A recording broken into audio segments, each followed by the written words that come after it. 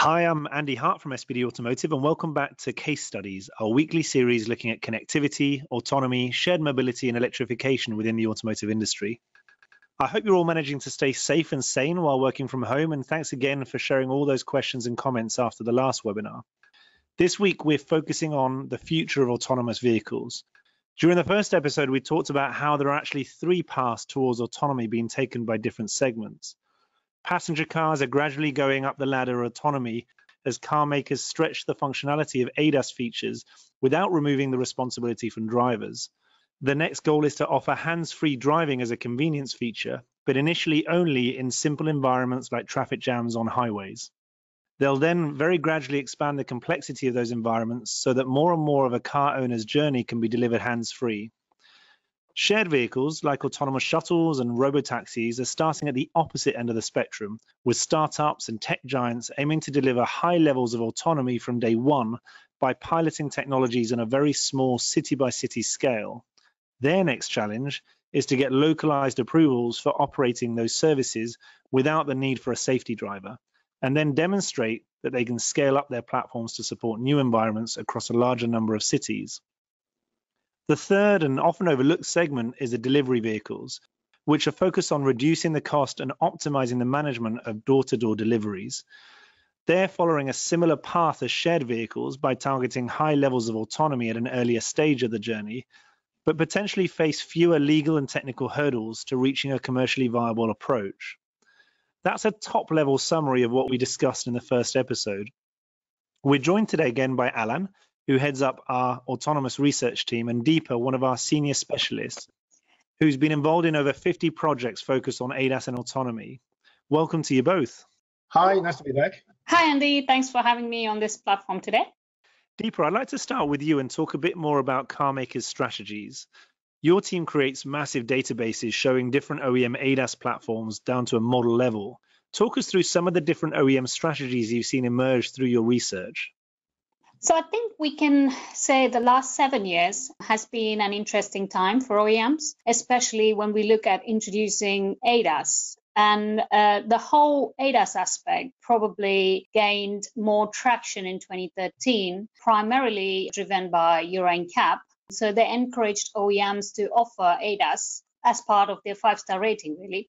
And over the years, this, we can say, has still been a key driver to ADAS fitment. But what we also know recently is the upcoming European mandate, which will make a lot of these safety features standardized in the years to come. And if we look from the OEM's perspective, it's quite clear that they are doing their best to this increasing challenge. So at SBD's data points over the years, it shows us in 2015, we know only 44% of vehicles were offered with AEB in Europe. And if we look at 2020, this fitment is now currently at 85%.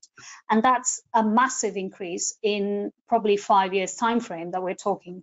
And the other noticeable change we see is in the way the ADAS is bundled and offered from OEMs. So if I look at the premium OEMs, they tend to offer mainly two different aspects. One is they are going for a very basic sensor, which will go on their entry and premium segments, and it probably helps them qualify for the star rating. But they can also go to the extensive approach of sometimes having 20 different sensors for supporting 10 different applications. And whilst we look at the volume OEMs, some tend to have a more aggressive strategy. Toyota is one good example. They've taken the approach of standardizing their sensor fusion, which is the radar camera solution, on most of the vehicle models, simply to support the increasing Euro NCAP requirement. So all these different strategic offering from various OEMs. Also, what we're starting to see is, there is some sort of emergence in the sensor fusion ECU, or what we can call the ADAS domain ECU. So whilst I've focused on the OEMs so far, I just also want to have a little bit on the regional aspects, because there's clearly a lot of difference in ADAS fitment when it comes to regions. So if we take the traditional ADAS, Europe is way ahead in terms of market penetrations compared to the US. However, if we look at, the L2 Plus, which offers the brief hands-off driving, clearly, US is leading the way because there is a far more vehicles which offer that sort of feature in comparison to Europe. And then looking at China, in terms of ADAS, they are still a little bit further back compared to Europe and US. But we also know that the market's going to have a significant growth as they mature over the coming years. And also what is interesting is in China, we know consumers have the purchasing power, but they also like to have quite a bit of technology on their cars. And that's what we see from some of these Chinese premium brands, which are starting to appear now, like NIO and XPeng. They don't just offer basic ADAS, but they also offer the L2 Plus, which has taken a long time to be introduced in Europe. Excellent. And Alain, from your side, I saw last week an article about BMW, and they were speaking about their vehicle architecture strategy for supporting autonomous car. Can you tell us a bit more about what they shared and what your thoughts are on it? Yeah, so what we saw is a very safety-focused and very pragmatic kind of architecture evolution. So from the level 1, 2, 3, 4, and 5 of autonomy, what we're trying to do is have a scalable platform. So at the lower level, you would typically have just a single sensor fusion ECU with a couple of radars and cameras and maybe some ultrasonics. And that takes you up to a level 2 of autonomy. When you move to level 3 and 4, that's where things start to get a little bit more complicated, because the computer, the machine, is starting to be responsible for what happened. So the architecture is reflecting that, in the sense that as you move to level 3, then an additional ECU is being introduced. That becomes now the master ECU, where there's a lot more sensors. In particular, there are some LiDARs and many more cameras on the lower level. That new domain ECU is the master. And then you have a secondary ECU, effectively is the one being used at level 2 or level 1, which becomes a backup. This is very much a standard approach for functional safety. So what you do, you have to partition and do what we call functional decomposition. You partition the burden, if you want, on different ECUs, so that when you do the sum of all of them, then you end up with a much safer system compared to having just one single ECU. This approach, as I say, is very pragmatic. It's scalable, but it's not necessarily brand new. This is something that's quite well understood, and in fact, Cadillac in the US on the CT6 has got a very similar approach. So the automotive industry, because of its background, is very much safety focused and robustness focused. They're applying the usual techniques and enhancing them to deliver a high level of autonomy. Since as soon as you move to level 3, it's an entirely new game, and the level of robustness you need to achieve is much higher than at the level 2 and lower, obviously. Makes sense. Yes, it's interesting. Looking at some of our research, it looks like BMW has one of the highest penetration rates when it comes to more advanced features like piloted driving compared to other brands. Do you think this new approach to their platforms or their architecture will enable them to scale up in terms of more affordable hardware or platforms, or is it not related that much to the cost? No, it is very much related to the cost. It's a pragmatic way to try to spread the cost, because what you don't want is to have a very powerful ECU sitting on the car not doing very much. So it's very important to match what the consumer is going to want and need and pay for eventually with the computing power. You don't want to have too much resources not being used. So that's one of the reasons. And also, I mentioned Cadillac, but if you also look at the Audi A8, so we've got the so-called the Z-Fast controller, and that comes into 4 different flavors. So depending on the level of equipment that the consumer is asking, and paying for, then you have a different level of ZFAS controller. So the inside of the domain ECUs get decontented if you just go for the very low level of functionality. But if you go for the top level, then you have the full board being populated with all the chipset required. That's really interesting. A lot's been made of the fact that Tesla's valuation is so high, and more than many OEMs that have many times more unit sales. That seems to be partly driven by investors seeing a strategic value in Tesla's autonomous platform. In your opinions, how much of an advantage does Tesla currently have, and will it be hard for others to keep up? Tesla is very interesting because the valuation of Tesla is absolutely incredible if you compare with the likes of Ford or GM. So it's sometimes a bit puzzling why it is valued at such a high level. One thing that is quite unique to Tesla, and certainly been one of the very early adopters of this, is their capability of doing OTA, so over-the-air software download. So they can update the vehicle very, very quickly during the whole life cycle of the vehicle.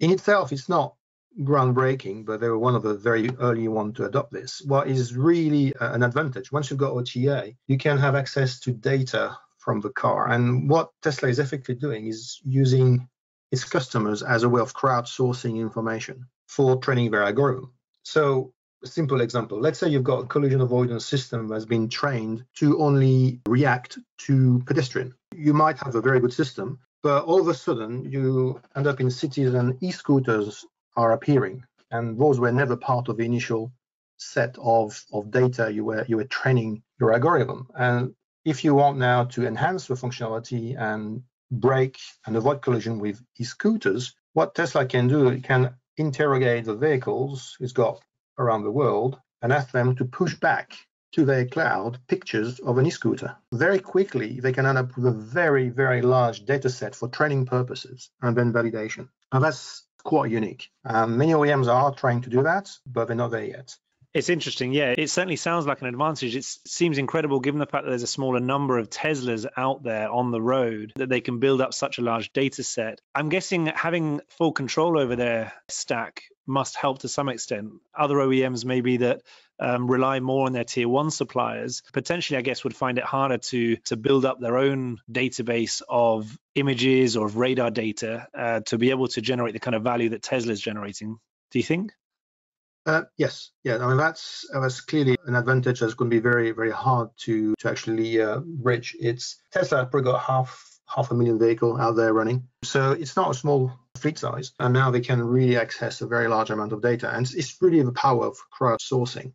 Having said that, it doesn't mean that they're going to keep that edge all the time. What I like to really reinforce is that, yes, when you've got that capability, you can very quickly get to some quite acceptable level of functionality, but the devil is in the details. And as you get closer and closer to wanting to move towards a high level autonomy, so moving from level 2 to level 3, the goalpost moved a lot, and it gets a lot harder to reach the summit, if you want.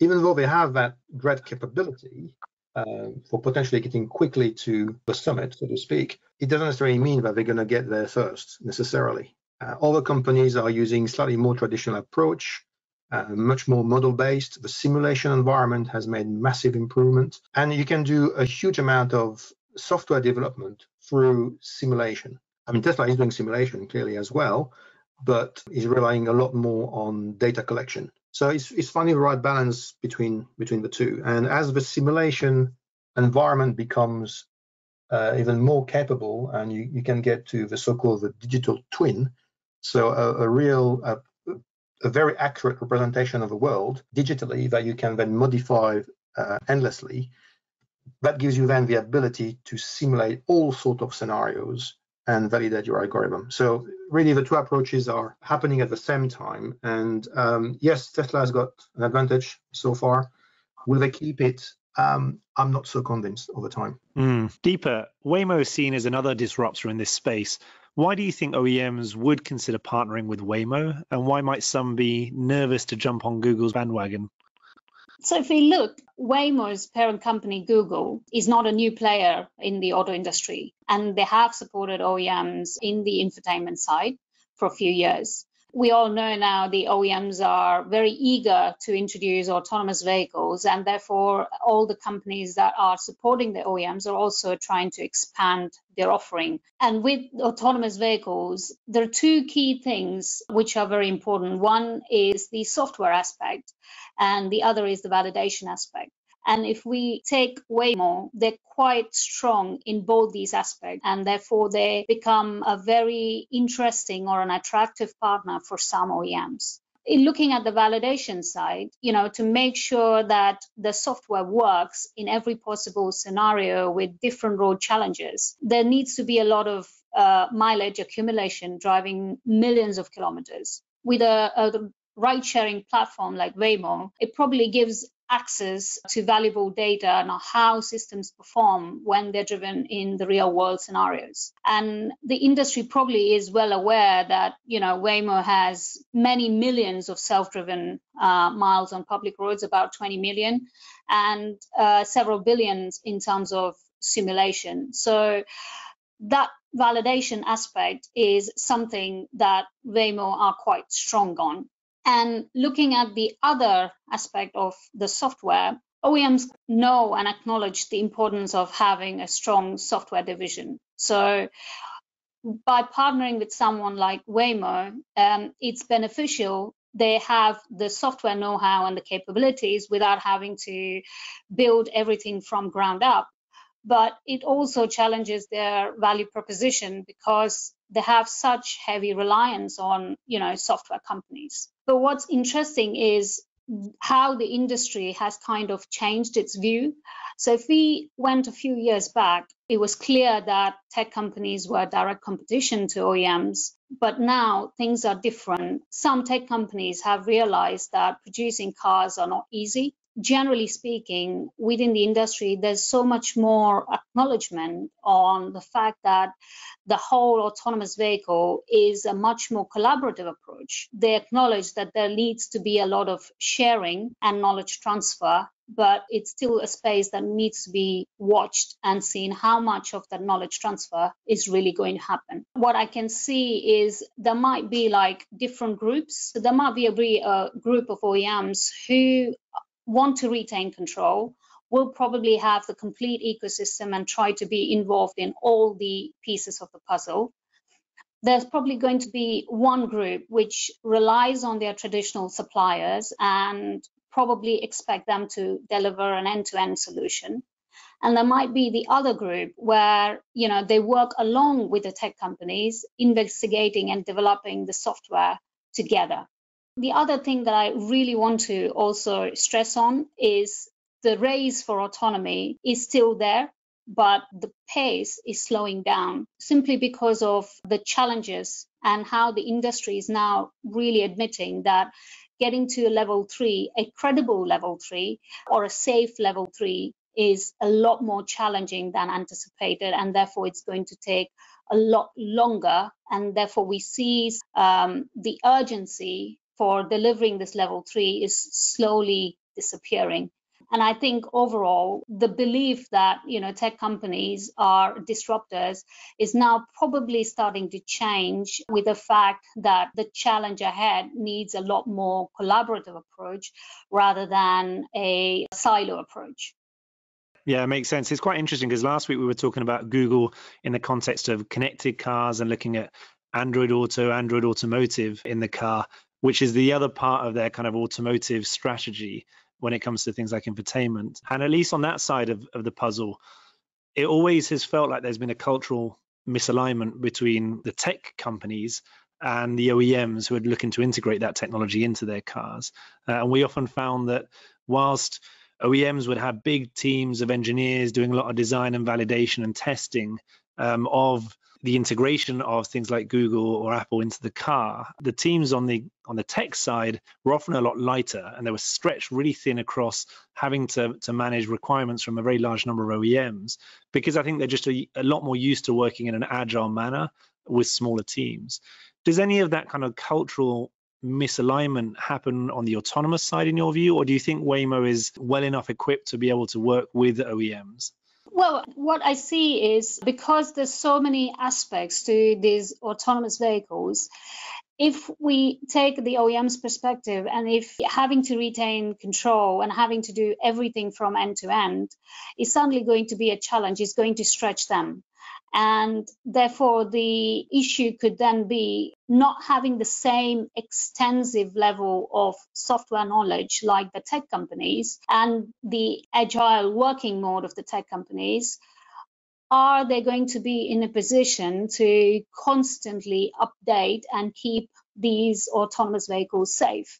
And therefore, you need to have that robust partnership, someone whom you can rely on, someone who you know will deliver the right quality, the right level of safety to make sure that you're working with them to get the vehicles to a much more safer level for a safe environment on the road, and therefore that really would get the public's trust. So I think it's trying to balance that for the OEM, whilst you focus on the core aspects, but you also focus on the software aspect, but maybe take the help of a much more knowledgeable or the expertise from software. I guess it's very difficult, isn't it, to balance that need for partnerships versus the OEM's natural instinct to need or to want to control, particularly when it comes to safety, the technology and the experience of their cars. So it's going to be interesting to see how that plays out. Alain, I had a question for you. Deepa had mentioned China earlier when she was talking about lower levels of autonomy. I checked our autonomous guide earlier today, and I noticed that there are now 20 pilots in China, more than any other region. They seem to be carving out their own approach to autonomous vehicles over there. Can you talk us through some of the differences that you see between China and other markets? China is a very interesting region to look at. Maybe just going back a little bit in a couple of years, I mean, I think it's worth remembering that the automotive industry in China has been built over 30 years. I mean, 30 years ago, there were virtually nothing. So in the space of 30 years, we managed to create a massive industry, as well as being the number one market in terms of volume. One of the big difference between China and the rest of the world is speed. They can do things very, very quickly. The other difference is that because of the government, because there's a very strong incentive from the government, they got the 5-year plan, so they are able to focus the mind and focus the attention, and everybody's kind of working the same sort of direction. That's something that we don't experience in Europe, for example. So that is one advantage, that everybody's kind of working in a kind of a similar direction. And one example is standardization. If you take EV, electrical vehicle, in China, there is only one type of plug. You don't, in Europe, we have multiple. So that gives them the speed again, so that you don't waste time and money on different standards and different application. The other aspect of China, again, where it's quite a bit different, is the fact that they are, in some aspect, they're far more advanced, especially in terms of online payment. In China, it's very, very common to pretty much do everything with your phone. Having a credit card or having a cash on you is not so critical in China. You can do pretty much everything you need through your phone. And that is something that's, they are way ahead of any other region, maybe with the exception of South Korea, for that type of thing. So what would mean is that the technology is moving ultra fast in China. Over the last 30 years, what happened as well in the automotive industry is that initially the cars being produced were, quite frankly, they're very cheap, but quite dangerous. The safety standards were not quite the same. It's a very different story now. You get cars in China and produced by local brands, which are reaching 5-star at CNCAP. CNCAP is not as demanding as Euro NCAP, but still, most of the cars coming out of China now have got some very good rating in terms of Euro NCAP. And if that's just in the space of 10 or 15 years, the quality in Chinese cars has increased tremendously, the safety as well as the technology content. One example to illustrate this is, we mentioned earlier on, so XPeng is pretty much a small company. They got created 6 years ago, and now they have 2 cars in production. The last one that who actually released is the P7.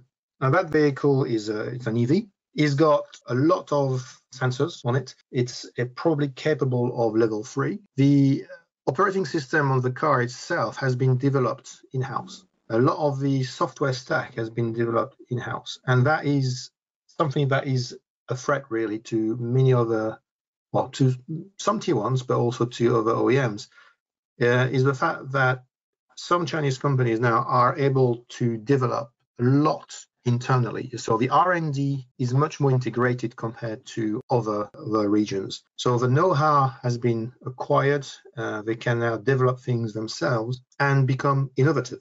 And just to mention again the P7, that car, pretty much all the vehicle settings can be modified and changed purely by voice. And it's that brand XPeng is a Chinese brand for Chinese.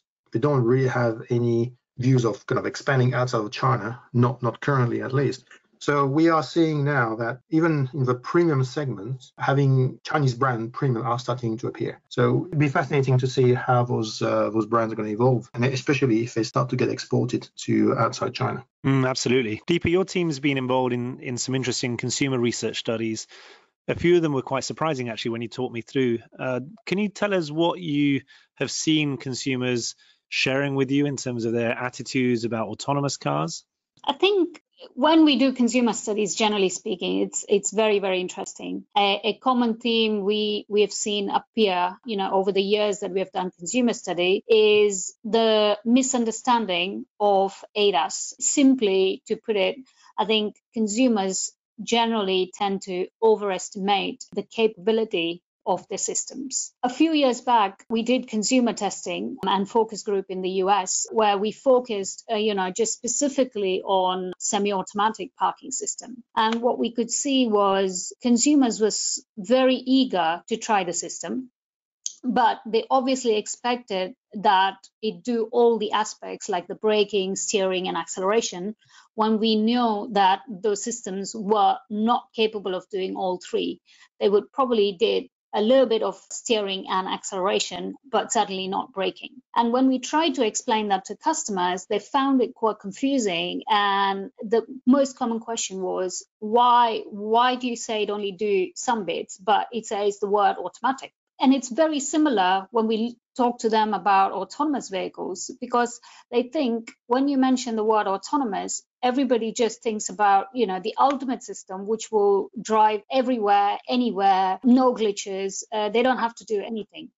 But actually, when we then tell them, okay, that's autonomous vehicle, but it can only do this on a certain type of road, then their interest is quickly gone. And they say, well, that's not really autonomous. And when you actually look at the cost or ask them about the type of pricing they would consider, they're nowhere ready to pay, even what some of the ADAS today are being priced at. So clearly, there is some challenge within the issue of consumers willing to pay for safety. Because if we talk to a common man, for them, they already expect that their cars are safe. And therefore, there is a very obvious question, why pay more money for extra safety when you believe your cars are already the best and the safe that you can get possibly?